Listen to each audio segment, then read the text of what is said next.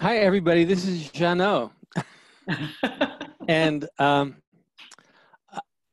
met her at a talk over at Tufts, and she said she was interested in our conference. And then I hadn't heard of her. And I have to say, there are incredible people that we just discover every day. I mean, this is what Blessed Unrest is about, right? There are these amazing people working all over the place we haven't heard of, and yet they're doing things that just leave me in awe. And Janot is one of those people. And I really can't talk to all the things that she's done. And that's what she's going to do. And obviously she'll do a much better job than I would. But I just wanted to give you that little piece of background. So, Janot, Thank with you. A fanfare, you are on. Thank you for your generous, kind introduction. I don't want to talk a lot about, what I do or why I do it. I'd like to look at this more as a conversation with you, and I love storytelling. So when Adam asked me what I'm really passionate about, people often ask me, because I've worked in so many countries around the world, what's your favorite place? And every time I try to answer that question, the answer is always wherever I am right now. Just to move where you are right now a little bit, can you pull your laptop or your video camera down so there's more space underneath your chin? Is this better for you? A little more. How's that? That's much better. Yeah, great. Okay, great. Because we put captions on the bottom of the screen sometime. Okay. Well, I'm going to invite everybody to be very active in the chat. Occasionally, I'm going to ask you a question and ask you to just type your answers into the chat so that we build our own collective intelligence. We can all see what everybody is thinking at the same time. And I'm also going to share my screen with you. I'll try to come back so we talk live, but am I able to share my screen?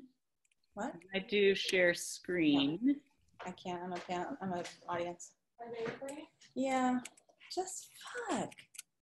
Why is this so fucking hard? Are you seeing my screen, I hope? Okay, great. Here we go. So what I would like to talk about is my work in Haiti. I work all over the Caribbean. That's my region of focus currently. I'm a member of a global team, part of the Red Cross, Red Crescent Climate Center. We support national Red Cross and Red Crescent societies around the world, coming to grips with the impacts of climate change and how this affects the most vulnerable. We work with many partners in the humanitarian sector. I am also currently part of the World Bank Cruise Caribbean team. CRUISE stands for Climate Risk Early Warning Systems, and we're working with Caribbean institutions that have to do with disaster management, water and natural resource management, hydrometeorological forecasting, and in this larger sort of context of climate resilient development on strategies to enable the region to not just survive, but thrive in a changing climate. So I want to talk with you about Haiti as the once and future green pearl of the Caribbean. And I'd like to start by asking you if you could use the chat to tell me what you think of, what do you imagine when you think of Haiti? I'm showing you a satellite picture of the border between Haiti and the Dominican Republic, which has become kind of an iconic view of Haiti. And let me see if I can, where's the chat? Sorry, I'm trying to find the chat on my screen. Can I see it? There we go. All right.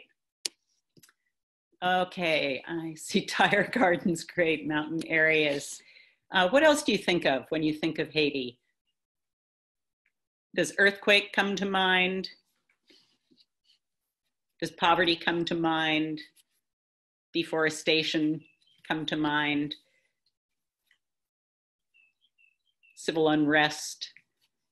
I don't know how many of you may be aware of the current situation in Haiti. It's a country which is not only unusually exposed to natural hazards, it's right smack in the middle of the hurricane track. If you throw all those spaghetti lines of hurricane tracks over the last any number of decades you want to choose, you'll find the island of Hispaniola, which is Dominican Republic on one side, Haiti on the other side, smack in the middle of that hurricane track. When Haiti was experiencing the earthquake, many of you may have heard about the tragic impact of improper sewage disposal by UN peacekeepers. Nature is one of the most efficient dispersal mechanisms. That sewage containing the cholera imported by foreign peacekeepers, which previously did not exist in Haiti, was disseminated through the largest river basin in the country and hit the population like a second earthquake. I want to show you this artist's painting. It's clearly a recent painting because it depicts a river flowing into a plain which is rich with diverse agricultural cultivation. And this, why do I want to show you this painting in contrast to the satellite view of Haiti? This represents, in a way, the spiritual reality that Haitians feel. Art is a universal language. It's the language of, we could say, of the human soul. And in order to leverage to unleash the power of humanity, to transform as degraded an environment as Haiti experiences today, we need to have the ability to envision and to bring the passion of that vision forward. We also need to understand where we're coming from and where we're going. So how did Haiti get so dramatically degraded in terms of its ecosystems, its vegetative cover, compared to the Dominican Republic?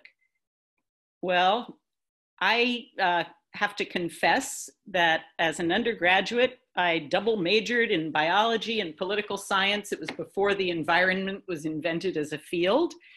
But I thought of myself as interested in that intersection and the need for us to develop, both in developing countries and developed countries, in a way that would restore the productivity of what we now call the environment. And if we go back through Haiti's history, I was not aware until this year, well, let me say 2019, of the actual roots of deforestation in Haiti, which go back to Haiti's independence. And it's important to understand this. Haiti was the first independent Black nation in the world. And it was not granted that independence. It fought for independence, as many countries did throughout the colonial era, which lasted pretty much up until the 1960s. Some Caribbean countries today only have had independence since the late 1970s. But Haiti goes back to the end of the 19th century. At that time, casting off what was the French colonial yoke, exploited a lot of the resources of the country in terms of economic resources. It was a very poor country, struggling to survive. But Haiti has always been an important country geopolitically. That's why they had to fight. The founding fathers of the United States knew the geopolitical importance of Haiti. We can find documentation that refers to that, that corroborates how important this country was, even at the founding of our country.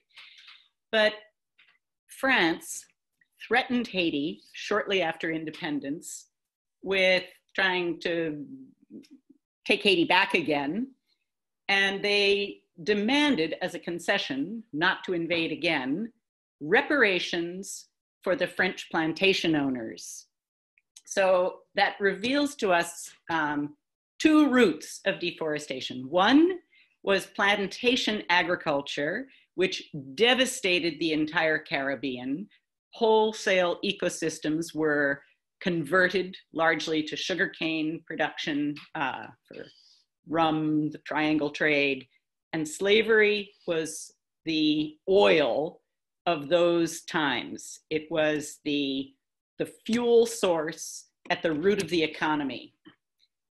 So Haiti was casting off not only the shackles of colonization, it was up against an already radically transformed environment.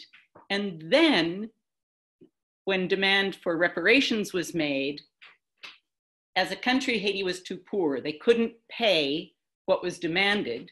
So they agreed to pay in timber. And that's where the dramatic cutting of timber has its roots. I tell this story because I confess my own ignorance, and it was surprising to me. My assumption was, looking at recent times, that it had to do with negligent, uninformed land management practice, using charcoal, which to this day is the primary source of household energy for over 60% of the Haitian population.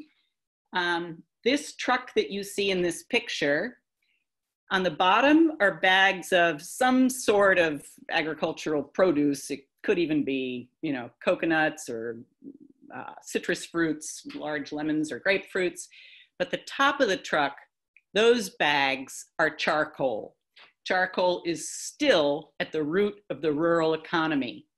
So this is where we are in terms of a baseline. You can see the landscape in front of you, but where are we going? Haiti is developing, and I say Haiti because there are so many levels of society and different agencies, actors, organizations involved in crafting one of the boldest visions for climate resilient development with restorative ecosystem management at the root. This is the story that we don't often hear. So I want to talk about climate change because climate change in the military terminology is a threat accelerator. And in Haiti, it is fundamentally a threat accelerator. Haiti is already experiencing impacts on agriculture and fishing, which are at the root of the rural economy. In terms of agriculture, I also want to take this back and forth view of history and how important understanding history is to where we are today. So when Haiti experienced the earthquake in 2010, many countries came to assist. There were enormous investments, and there was also an enormous amount of food aid, which started pouring into Haiti. Haitians used to produce a tremendous amount of rice in the largest river basin, the Artibonite River Basin, and I'll show you some pictures of that coming up. When the largely American imports of rice started flooding the Haitian markets, it, in a very short period of time, systematically put almost all Haitian rice farming out of business. Haitians today will tell you that they prefer national rice. They know that it tastes better and it's more nutritious, but you can hardly find it on the market because those farmers still cannot afford to compete with foreign rice imports. which started in response to a major national disaster, an earthquake that devastated the entire country. We're also, according to latest IPCC reports, seeing decreases in cereal yields across the Caribbean, Haiti included. In Haiti, the World Food Program expects to see a 20% increase in the risk of hunger and malnutrition by 2050. Right now, today, the Caribbean is in a serious drought, and can't advance my slides. Click on it. There we go. There are also changes in the ocean. As an island country, Haiti's characteristic of all of the small islands, or all the islands and coastal countries in the Caribbean region, the impacts of acidification, which are slow but have an impact on fisheries. The warming of the oceans is already having a tremendous impact on fisheries. Fishermen will tell you they can't find the fish. They think they're going into colder waters. They have to fish further. They have to fish longer. There's a new emerging phenomenon of ocean heat waves. There's also sea level rise, which is driving coastal erosion, flooding, saline intrusion. The coastal ecosystems, which are a combination of mangroves, seagrass beds, coral reefs, are all connected. Where are we going to go with this? What does the new generation have to look forward to? Well, Haitian youth are, I would like to say, charting a future that they are beginning to choose together. And we've been helping to contribute to some methods that bring together not just education, but tap into the aspirational, we could say, spiritual, psychological, motivational dimension that human beings need to bring forward to tackle our climate crisis. We've introduced a program in Haiti, the global launch of something called Why Adapt, Youth Adapt. It was originally developed with Plan International for their South Asia child-centered climate change education program for 8 countries. And we brought the curriculum that had been developed to Haiti and did the global launch with this group of Haitian youth in Cap-Haïtien in the north. It's a program that not just informs youth about climate change, it's aimed at complementing what they're going to be learning in school. It's targeting ages 13 to 17, but in reality, many youth, because they are late starters in school because of their economic situation generally, may be up into their 20s. So this is predominantly a youth engagement program. It's 100% game-based, interactive. It's aiming at enabling youth to understand climate risks and to use a systems lens.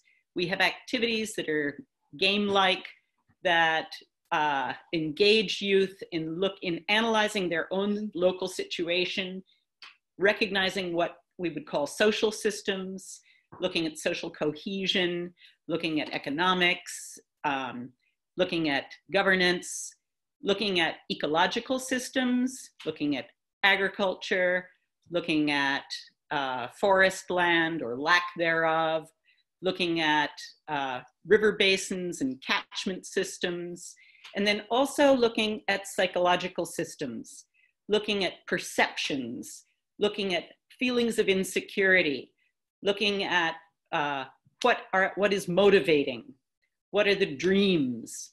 Bringing together all of these systems has enabled youth to imagine solutions.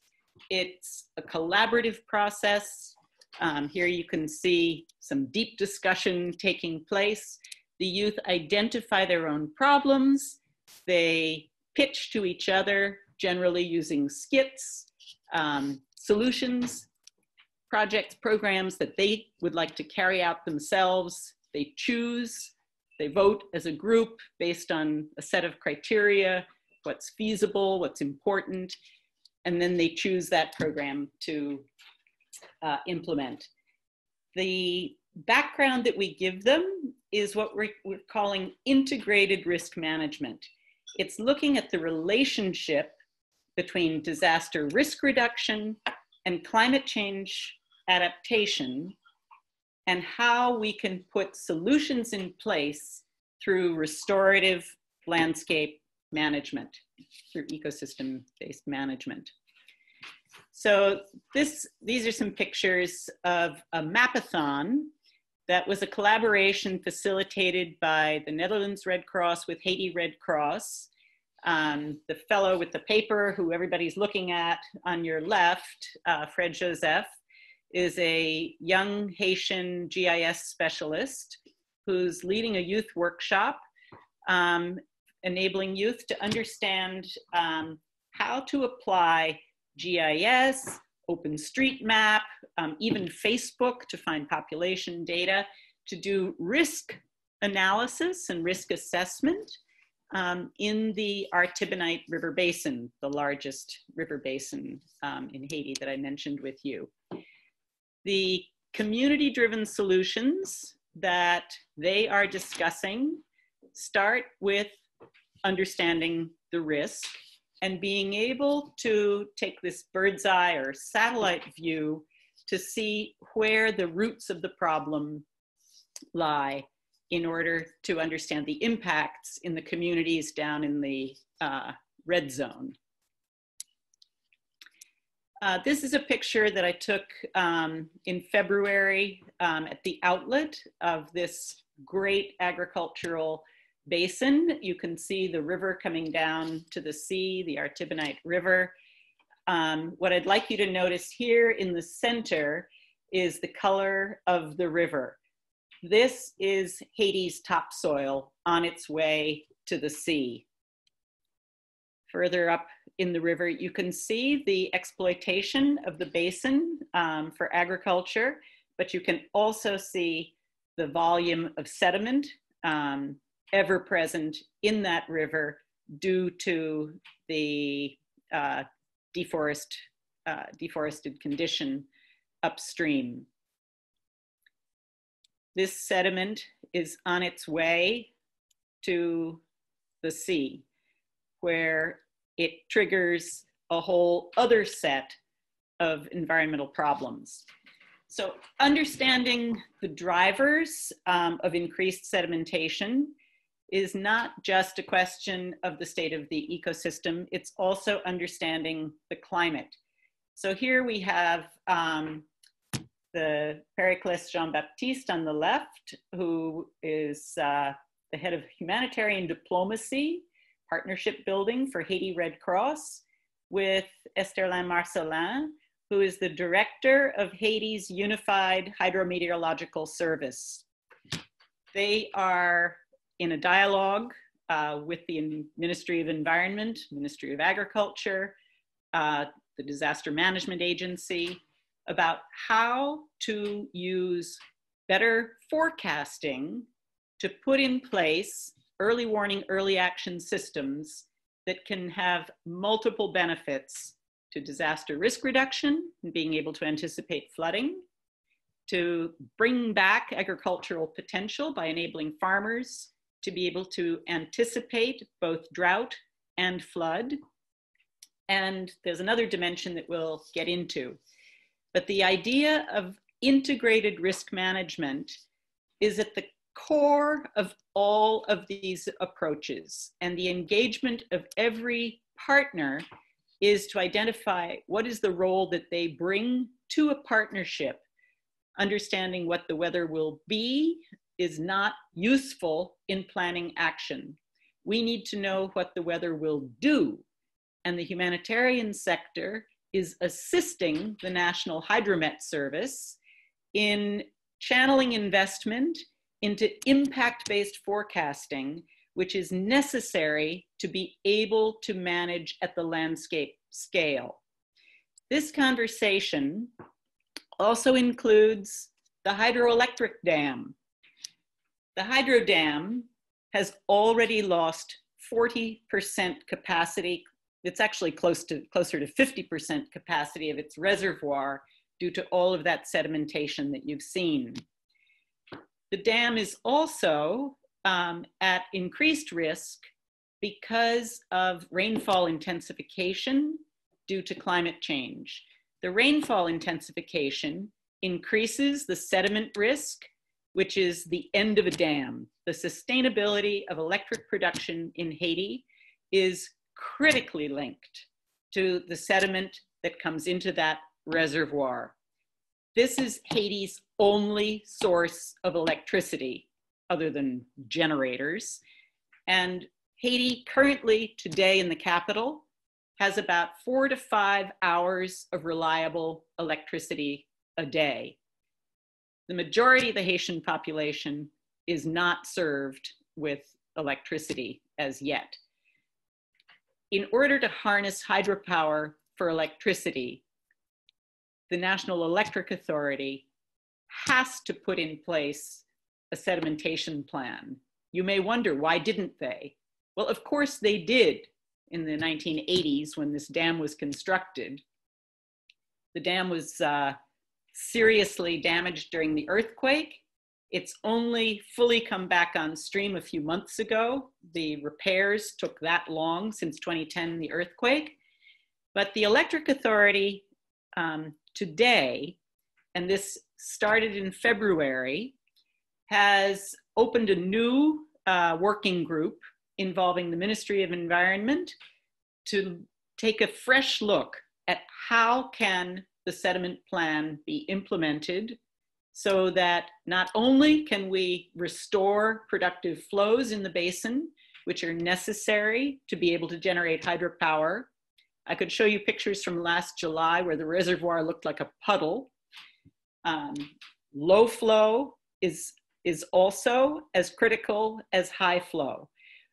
This is one of the most difficult problems that climate change brings to small developing countries that need to harness hydropower.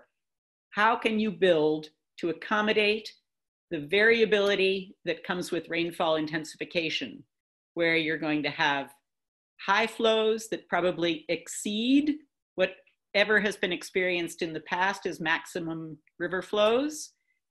You're going to have more rainfall per hour events, more intensive rainfall events, more flash flooding events than we have ever seen in the past. And at the same time, the intensification of summer drought. So Haiti can be experiencing one of the worst droughts that it has ever experienced. In 2015, over 60% of the population was food insecure because of drought, reduction in agricultural production. And at the same time can be experiencing flash flooding with meters of water inundating cities and towns downstream of this dam, forced to make releases so the dam won't break. So this is just some of the complexity that the humanitarian sector is required to engage in, is required to assert the needs of the most vulnerable in the context of national development. So these are some members of the Haiti Red Cross on their first visit to the Hydro Dam. I'm going to conclude. This is a picture from February, a landmark meeting because of the situation in the country, the political insecurity.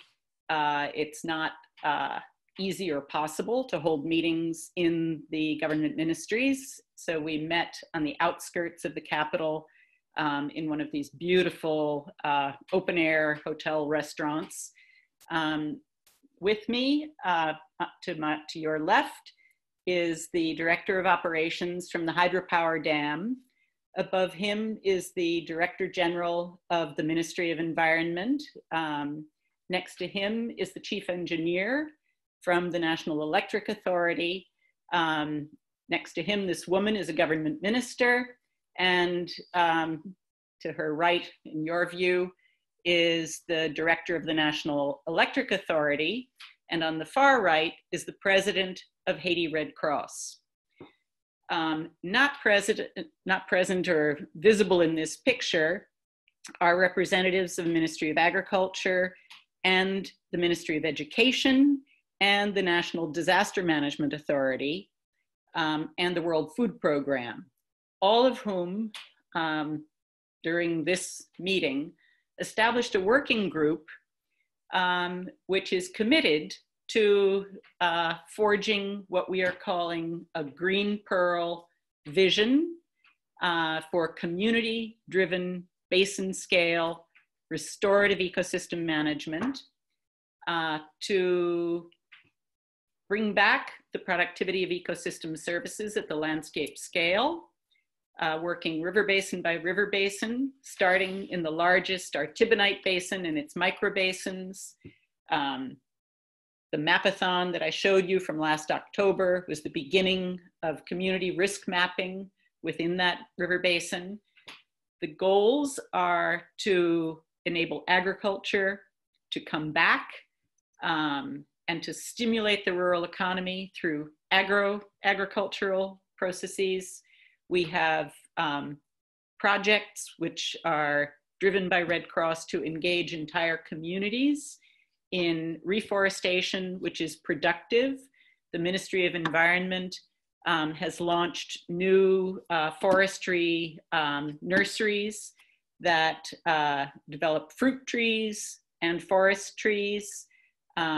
There are all kinds of NGOs and community-based organizations that are starting to embrace this idea of integrated risk management through ecosystem restoration. The benefits of flood management and also disaster risk reduction are extremely important to the National Disaster Management Agency. 3,000 people were killed in a flood in the Artibonite Basin during Hurricane Jean in, I think, 2005. Anyone who lived through that will never forget not just the loss of human life, but for months there were dead cattle and livestock throughout the basin that people had to contend with, burying them, clearing, and also trying to regenerate livestock on small farms. Electricity production, the sustainability of the dam, as I've explained.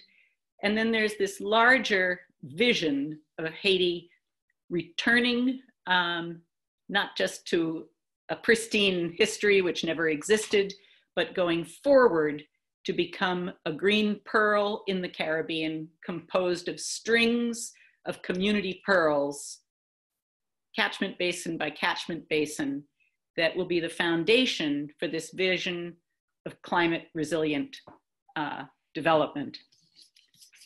So that's my story. And I've left out many parts. I invite you to challenge me, and I welcome any questions. Thank you. Thank you so much, Janot. That was a wonderful new view of Haiti and Haiti's promise, which can represent what we can do everywhere. And so there's about 10 minutes for questions. So people can put their questions in the chat box, or jump in. Or just jump in, unmute yourself and jump in. I have a question. This is Mary Beth Larbecki, and I was just wondering two things actually. One is, were beavers ever native to Haiti, and would that question?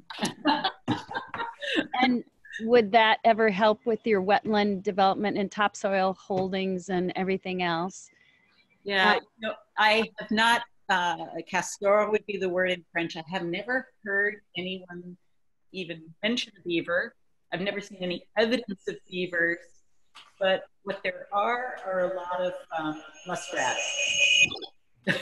Well, and I've been in contact with Ben Goldfarb, the big beaver guy, and I just sent him a note saying, hey, can you tell me if Haiti ever had any beavers so I could suggest that? The second question I had is I'm working in Appalachia, which has all these impoundments and devastated mountainsides because of mountaintop removal and timbering.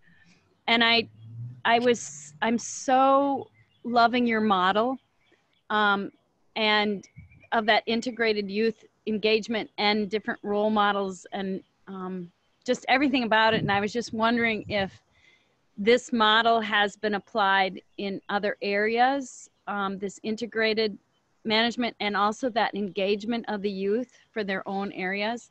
Because when I listen to the devastation of Haiti and I look at Appalachia, these southern areas devastated by coal, it's so similar and yet so different. So I just thought I'd ask that.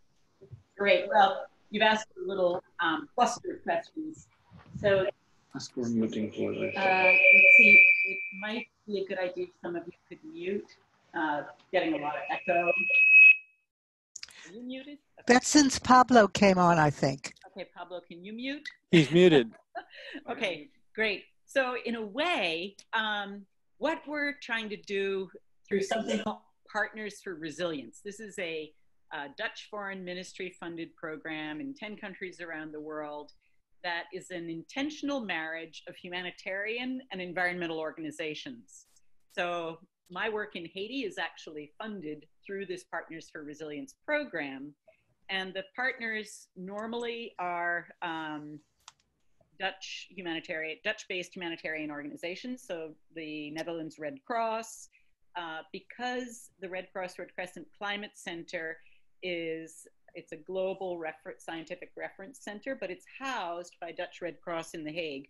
So legally, we are a Dutch organization. So we're one of the core partners, along with Dutch Court Aid, Dutch Care, other humanitarian organizations, and Wetlands International.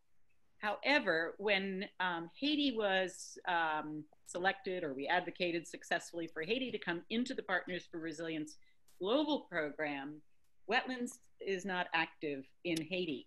So we reached out immediately to the Ministry of Environment because we needed to make that marriage to bring the environmental expertise together with the power of human mobilization, training, the push capacity, and also the incredible network. So in Haiti today, there are about 15,000 active volunteers. So this is the workforce that that Haiti can mobilize today. It's for education, public awareness on managing the pandemic. And astonishingly, Haiti is doing a very, very good job of managing the pandemic, despite just incredible constraints. But the story is in this social cohesion that comes through networks of volunteers. The word volunteer should tell you something. People are not paid to do this. They're doing it because they're motivated. I can't tell you how excited the teams of local Red Cross committees that we have taken on successive visits to that hydro dam were when they came out of the dam.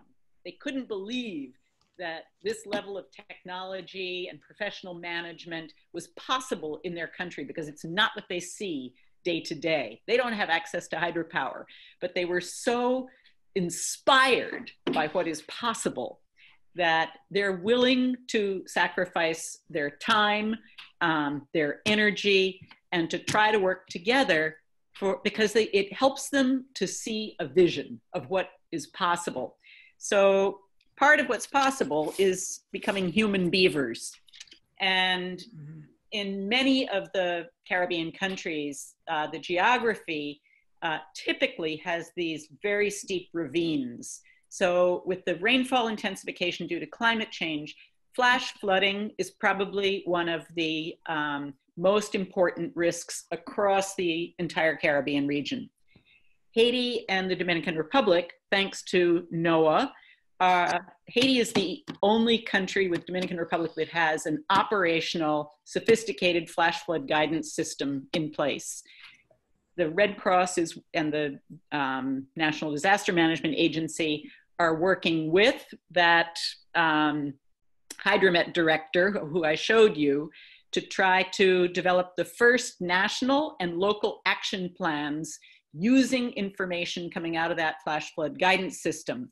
The vision is first, we just want to save lives, so we want to look at the flash flood.